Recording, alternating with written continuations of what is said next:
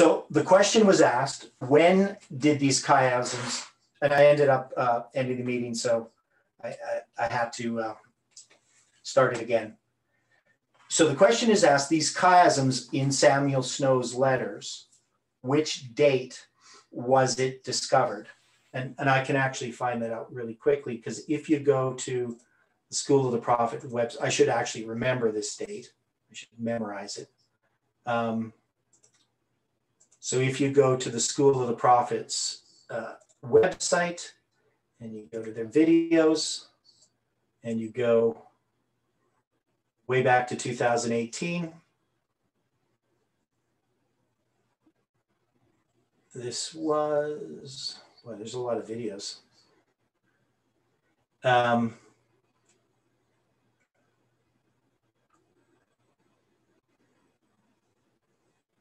I believe it was an evening study, and it would have been the afternoon.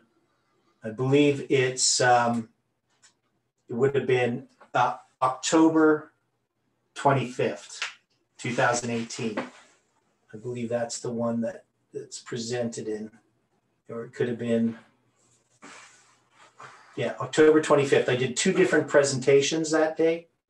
So it's one of those presentations. It's probably the second one.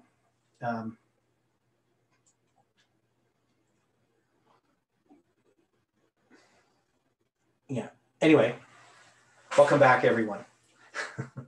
So when we look at this structure, how do people see this? The fact that we had Samuel Snow's letters in 2017, I would think is extremely significant. So we know that Parminder was teaching error regarding time setting, but we had understood things that were completely independent of anything Parminder was teaching. That is, if you go back to 2013, in this message, we came to understand the structure of the prophetic periods, the 22520s, that these were connected with the Babylonian captivity in the 4-7 times. So in 2013 was the first time we understood the 4-7 times. We also came to understand from 2013 to 2014, the first day of the 5th month. And if we're going to look at this, these dates that were given us, the Parminder has nothing to do with these dates. The first day of the 5th month, and finally the 5th day of the 4th month. So the question is, if we got off the path, when did we depart from that path? How far back would we have to go? Because we know Parminder brought in time setting in 2012, but it was rejected. And so he wasn't even really a part of what was happening in 2013 and in 2014. In 2014, we had the 391 and a half years, and the prophecy of Ezekiel, the 391 and a half years of Ezekiel, was understood in 2014. In 2015, we came to understand Josiah Litch's prophecy. Now, when I say we, most people in the movement weren't aware of what was being presented in Canada. Some of this was being presented in Arkansas. So I did present in 2014 in Arkansas, but it wasn't generally accepted. I was just some other guy presenting stuff. Jeff was accepting it, and he was presenting parts of it that he understood, but it wasn't something that the movement rejected. So in 2016, while Heidi and I were at the School of the Prophets, we came to understand the connection of Ezekiel with Josiah Litch's prophecy. Again, Parminder has no part in any of this. So the question is, all this information and this light that was being given to us, which we need to examine, the question is this light, I'll just have to adjust something here. Is this light that was being accepted by this movement, not necessarily by everyone in this movement, but was this light that was being accepted by this movement, was it light or was it error? So that's one of the things that we have to ask ourselves. And we need to go back and examine it. There's understanding regarding Ezra. So in 2017, it was the study of the chronology of Ezra, chapter 7 to 10, that connected. So I was doing this independent study on Ezra, and then the study of the prediction before midnight came up. And so I found that these two fit together like a glove. That is, the structural chiasms in 457 BC were tied to the structural chiasms in 1844, and especially the chiasm that went from February 16th, 1844 to July 18th, 1844, that had May 2nd in the center. Now, of course, we can see that this July 18th here is symbolic in that it's not literally 391.5 days between Samuel Snow's third letter and the publishment of his fourth letter, but it can be represented. And it unveiled this chiasm in his letters when we found this July 18th date. So what ended up happening is all of these different pieces of the puzzle began to fall into place. But I knew that there was a problem. So the problem was really quite simple. We can't set dates for the events that we were trying to set dates for. And all of the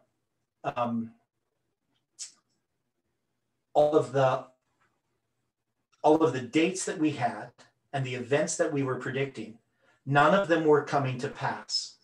And it became quite clear that these were not happening in the way that we expected them to happen. Now, we did a series of studies on the disappointments of the Millerites, and we showed that the Millerites kept predicting dates, and things did not occur as they expected, all the way up to October 22nd, 1844. Now, many Millerites continued to set dates even after October 22nd, 1844. And of course, Ellen White says that after October 22nd, 1844, time is never going to be a test. And that's a valid statement of Ellen White's. So one of the things that I took the position of in discussing this with different people on social media is I took the position that we can't have November 9th and also subsequently July 18th as a test, that the test has to be something else. And we can see that the failure of the false priests was not over whether they, because we both were predicting November 9th, it wasn't over whether November 9th was valid or not. What they had taught was a bunch of different things regarding dress, how women are to dress, and LGBTQ rights, and all these other things, false ideas about the American Constitution, etc. So the division that happened in the movement happened over theology, and it was not about time setting at all.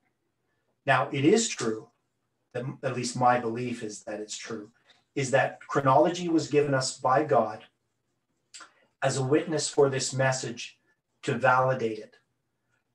And what we expected then is that July 18th would occur and that this would empower the message in some way, that people would see that we made a prediction and that our methods of studying the Bible were correct. Now, when that failed,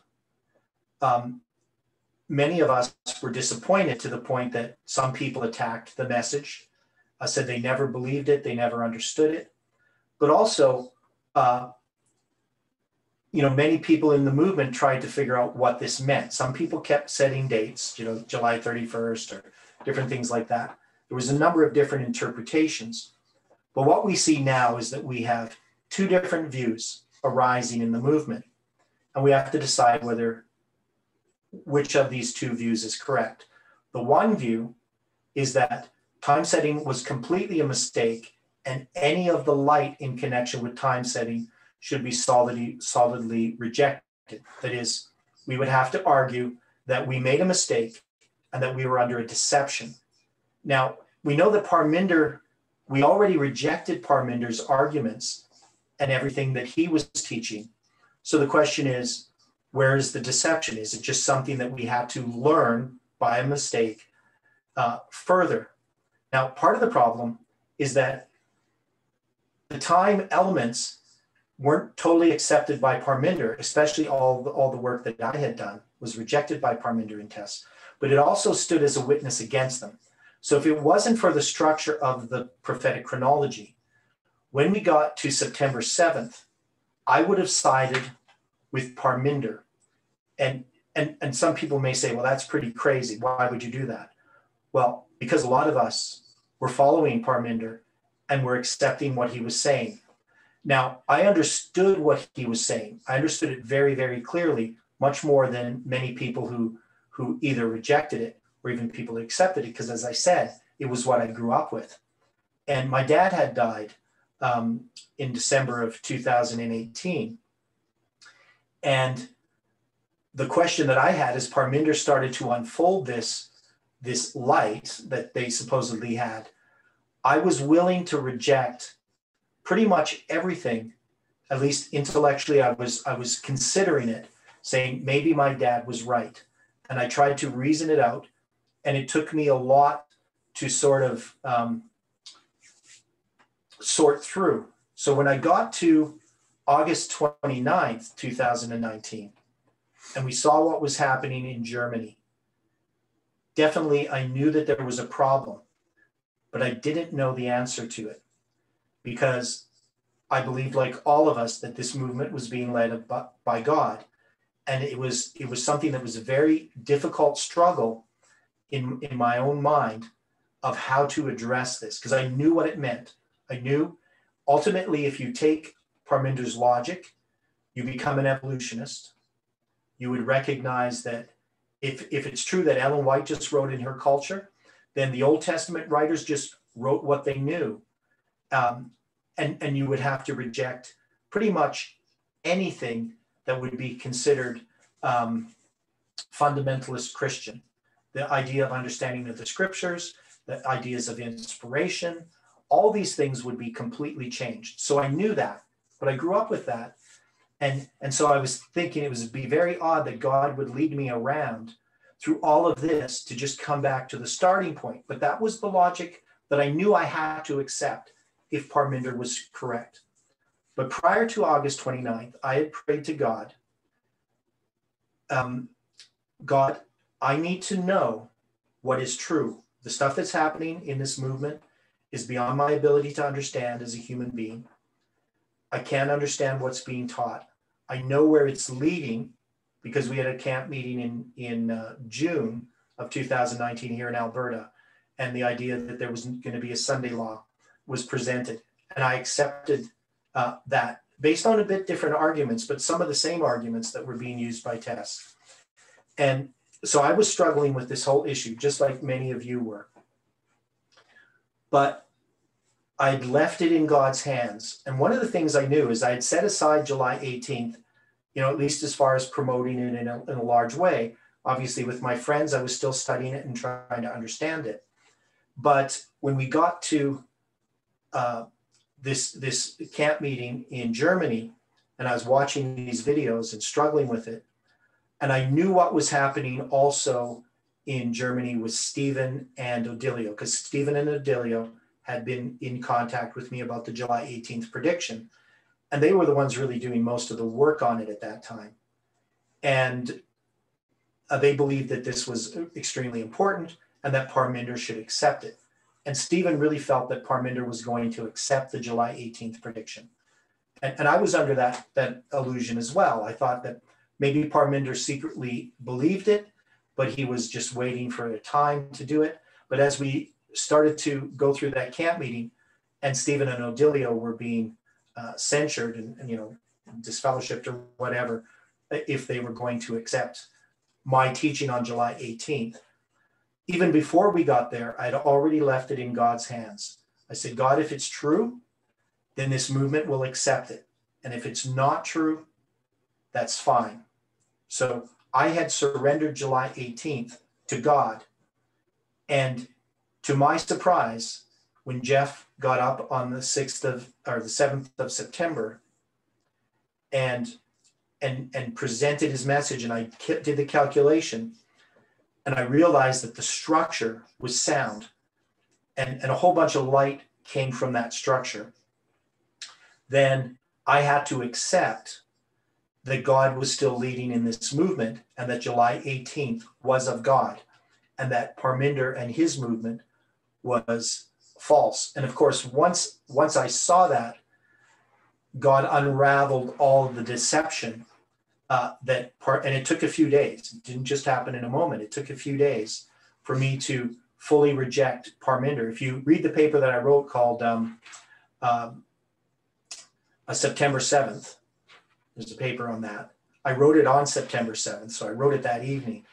And I'm definitely accepting some of the ideas still of Parminder. So it's not really a pure document. There's some things in there, some wrong ideas that I had.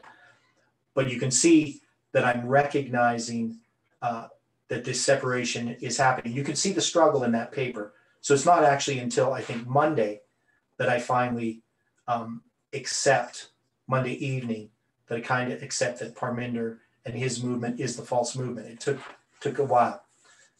Maybe it doesn't seem that long, 2 days, but based on what was happening, I probably should have known it sooner. But like many of you, I was deceived.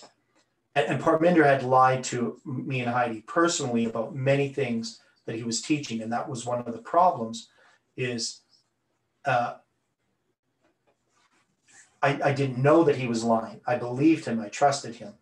But once we saw what was happening, we knew that he had actually lied to us. We could see that he was just deceiving us. So that was the other thing. And of course, he admitted to lying, admitted to being deceitful. So here we have this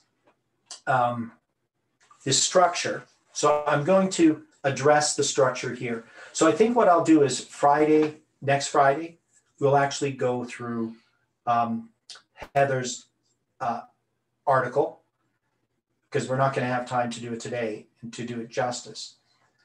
But what I think that we should do before I just go and finish this up, and I just want to state this, we need to be very careful about the type of spirit that we manifest. The thing that I like about Noel's paper and Heather's paper is that they have a good spirit, and they're great and wonderful people. They're not trying to attack anyone or hurt anyone.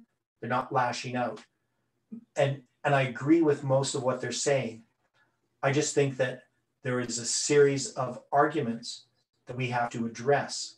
So, and this is what we really need to address. So I'm going to, just for the recording, I have to switch this and go back.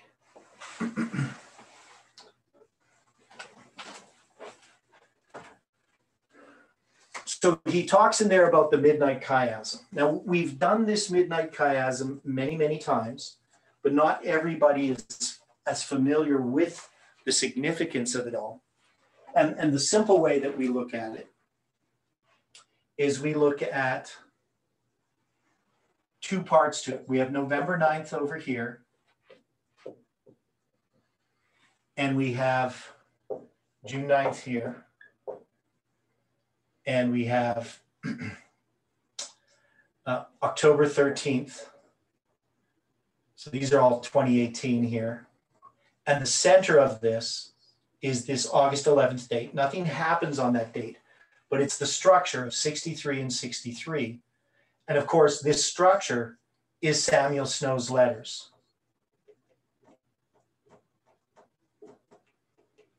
And that is extremely significant, that we can have this structure that connects this November 9th from Samuel Snow's letters, because we already understood them to be light, the thing we call the prediction before midnight. Now, when Jeff got up on September 7th, I noticed that it was 63 days to November 9th.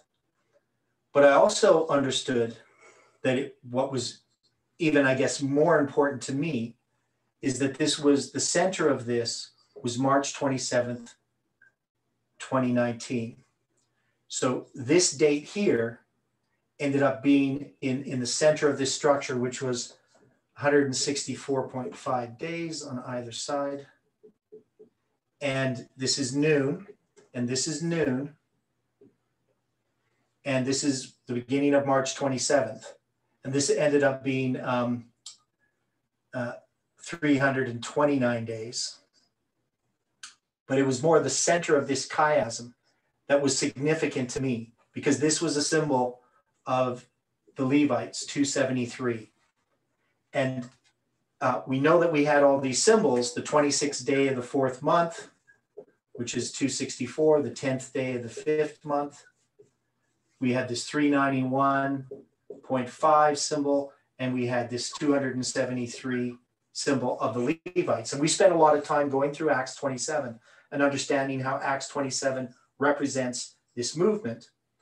So there was all these different things that were being understood. Now, Jeff provided this 63 days. And initially, when he had this date of January 11th, he wasn't connecting it with the midnight chiasm. That is, he wasn't counting it's 63 days, and so it's part of the structure. He had already recognized January 11th, 2020. And then he recognized that there was this structure and this structure. So he completed this structure that I had already seen. He completed it. But then he also tied it together with 63 weeks to March 27th, 2021. Now, March 27th, 2021 was already a date that we had, right? We had that in the 777 structure, where you have November 9th, you have July 18th, so 2019, 2020, and then you have March 27th, 2021, and then you have December 25th, 2021, a period of 777 days, which was Stephen's find, which he had actually used initially in understanding November 9th. But the point is, this 252 and this 252 and then this 273 was already a part of our structure. So this 63 weeks that we had here, which is 441 days, that Jeff had found was significant, right? So he found that this structure fit into the other structure that we already had. Now, this structure is actually a bigger structure of the 777 chiasm that fits into these other structures. But the point is, when Jeff wrote these dates down, he wrote them like this: 9/7, 11/9, and 1/11. And that's the American way of writing dates. You write month and day. Right, so January 11th, where the Canadian and European way is to write them this way: 7/9, 9/11, and 11/1. Now, what I think it was Odilio who noticed this, but he noticed that if you added these numbers up, 97 plus 119 and 111, they added up to 327. And 327 is the way that you would write March 27th in the American way of writing a date. And then I noticed that if you took this way of writing them and you added them up, you would get this number. It would be, see, I think I did, yeah, this one. So I always do this backwards.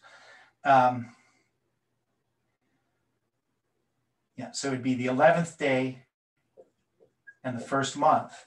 It would add up to 1,101, which would represent this date. So writing it one way gives you this end date. Writing it another way gives you this date. Now, we have a number of things happening here. We have Samuel Snow's letters. We have this symbol of March 27th, and this gave us this Levitical chiasm. So the Levitical chiasm had March 27th in the center of it. and that would be 2020. And that is the date that the 100 days of prayer begin, that are going to end on July 4th. And this 100 days of prayer, if we, there's a whole bunch of things involved in this. I'm not going to go into the whole thing, but basically we know this is 144,000 minutes, and there's much more in this structure that we could address. The point is, we ended up with this whole structure, but this structure was something that was built on something that was solid. That is, all of these arguments, all these things that we go back to were things that we came to understand by studying the Bible. The chiasms in the story of Jacob and Joseph. We had the prophecy of Ezekiel. We had the 25:20 and the fulfillment of the 4-7 times. We had, Ezra 7-10, the structure there. Samuel Snow's letters, Millerite history. Over and over again, everything that we had come to understand as light came together in this July 18th prediction. So the question is this some kind of deception? Or is this something that God led us in doing in spite of the fact we're not supposed to time set and we went against God's counsel? Now there's another argument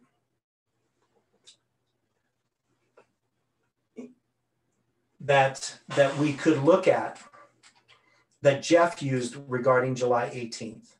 And he used the story of Abraham offering up Isaac. And we know in that case, if we were going to take that case, we'd recognize that God stays Abraham's hand and he doesn't kill his son. And if we had thought about applying that application, we would recognize that the event, it was another sign that the event would not occur. So I know this has been a lot of information for anybody who's not really familiar with it. But we do have other videos that you can go back and watch. The point is that when I look at Noel's arguments, he is correct regarding the errors and the logic that Parminder used in predicting November 9th. But that what we used in supporting November 9th and ultimately leading us to July 18th, Parminder and Test did not accept. So the question, and it also stands as a witness against them. So the question, was that led by God or not? So any thoughts on this? I know I've been talking a lot. Any thoughts about this? Many of you are familiar with this already, the people here that are live, but people watching it on video, many of them may not be familiar with it. So is there something that, maybe should be made more clear, or some question that people have? Something that needs to be answered? That, it looks like we have 3 different 391.5s.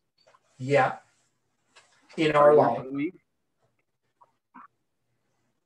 So that gives it 3 legs to stand on. So then we can't just say that since June, can't just eliminate June 9th, because that's where we started, and say all the structure is wrong, because it's come up 3 different times. Yeah, and also, so you're looking at the structure of just what happened, but also none of this structure was anything that Parminder ultimately accepted. I mean, he liked it right after, on October 13th, he liked it for that week. But by the end of the week, by the time the camp meeting was over, at some point, he actually rejected all of these arguments. So he rejected October 13th as the midnight cry. He rejected the whole structure. And people within the movement started to attack the 391.5, even though Jeff was teaching it. And it happened while we were there in Arkansas in 2018. We saw that there was a work to undermine everything that was being taught regarding the 391.5 and also July 18th. So by the time when we were there, it was accepted in November by Jeff, but basically by the end of November, it had already been pretty much rejected by the movement. and it took Jeff a little while. He still kind of used it here and there, but ultimately it took him a long time because he saw the evidences. He was so convinced, especially the connection with Samuel Snow's letters.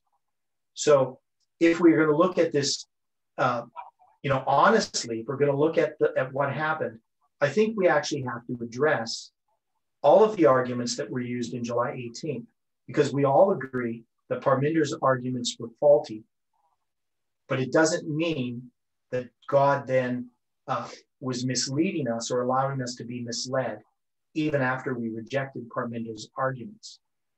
So I think it's something that has to be addressed. Now, in Heather's letter, which we're going to study next Friday,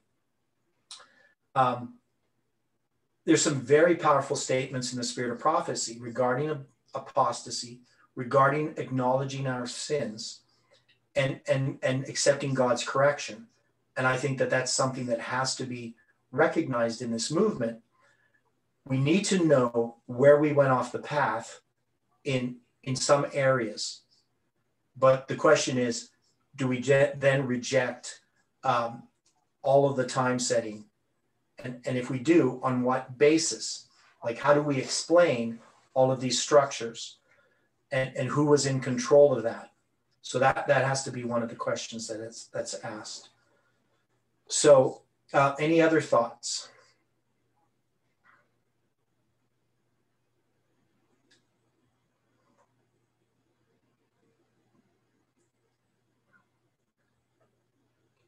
Yeah, I don't see Dwight. Dwight didn't end up coming back on.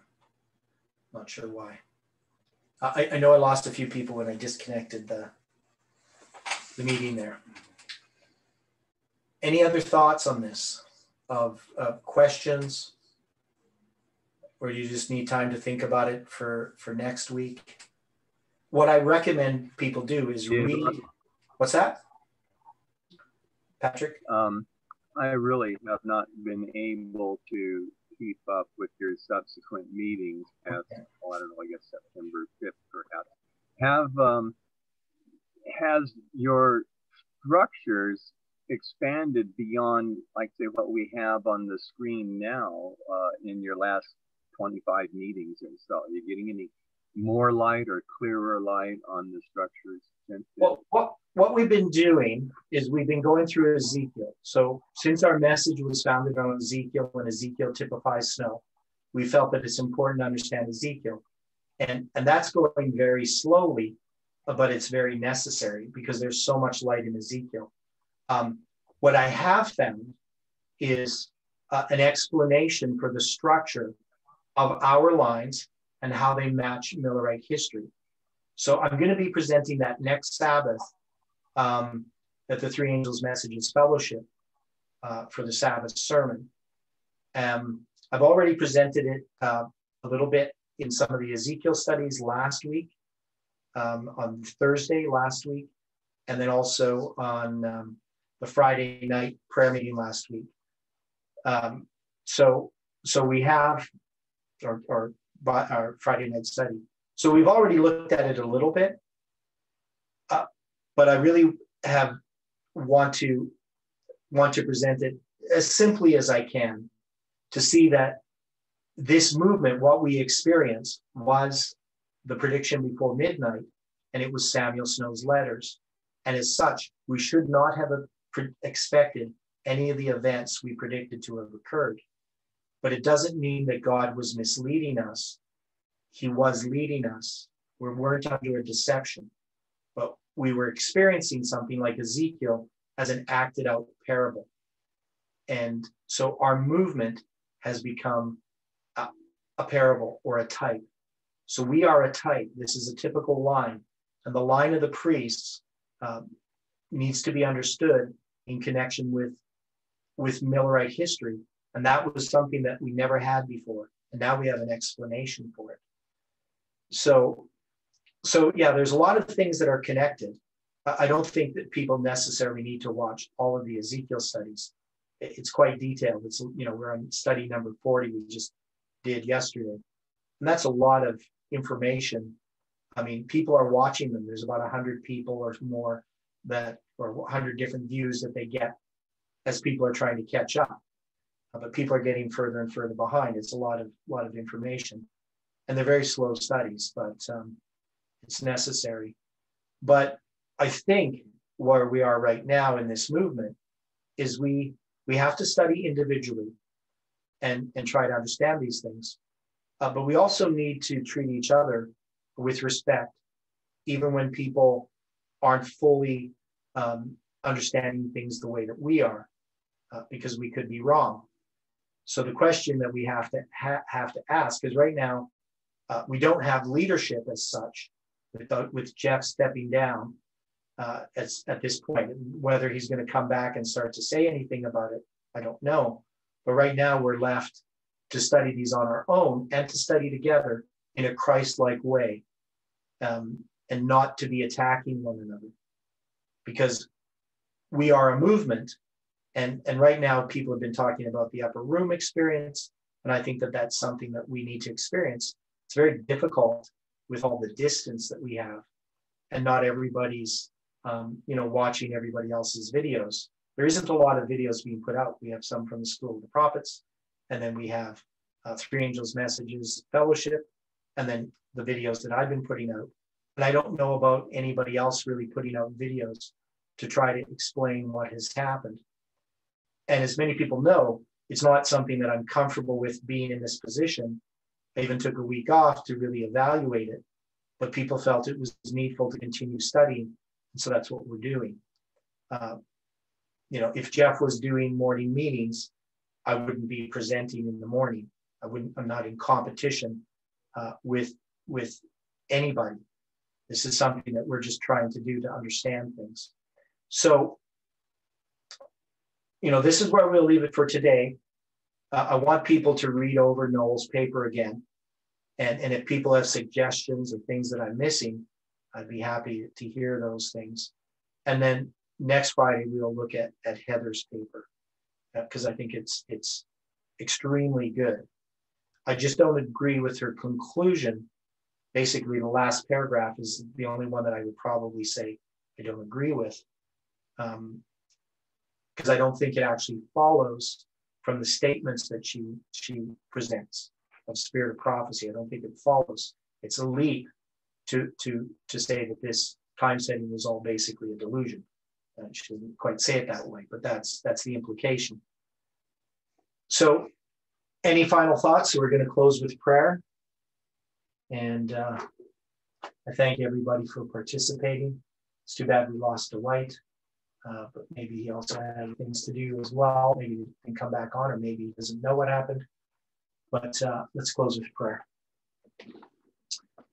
Dear Father in heaven, we are thankful for the time that we've had here.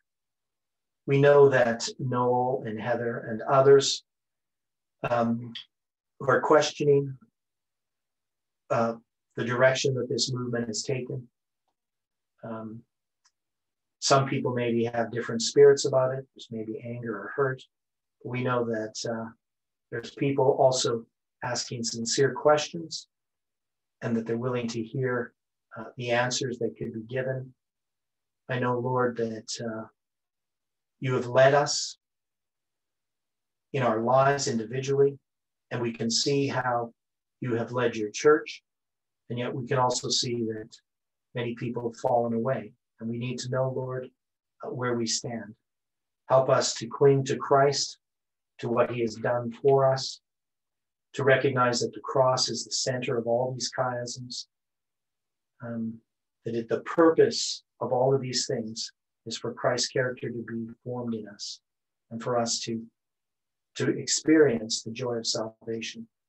Be with each person, be with the struggles that we have with these things, and be with us in the other ways that we struggle. We know many people are still hurting, and we ask, Lord, that you can use us to minister to them. Thank you for hearing our prayer. In Jesus' name we pray. Amen. Amen. Happy